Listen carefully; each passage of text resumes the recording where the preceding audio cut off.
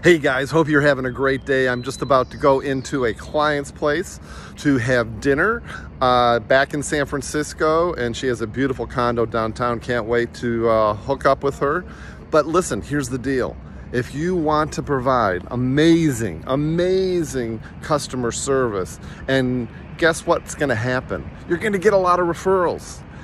You want referrals in your business, and the best way to do that is to just make your clients unbelievably happy in any respect that you have to do. I just got off the phone with a client of mine. I'm listing their house for sale, and I'm going to be listing, we're bringing it on the market next week.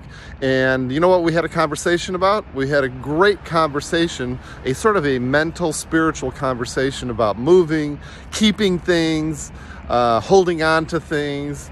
Is it really beneficial to get rid of things? Is it cathartic? Is it going to make you happy? I told them about my personal experiences. Just an amazing conversation with two guys who are just the greatest friends and most amazing clients.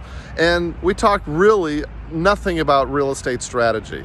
We talked about, holding on to things, and what does that mean spiritually and mentally and everything else. But here's the deal. If you really want the referrals, if you really want to increase your business, 10x your business, provide the most amazing client service to your clients. Be there for them physically, emotionally, and spiritually. Be vulnerable. Explain what your life experiences have been, and they're going to love you for it, and hopefully that'll translate into great friendships, great clients, and great referrals. So let me know what you think. All right, if you like this video, let me know. Follow me, and I'm looking forward to a great dinner tonight.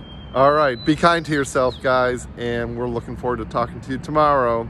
Ciao.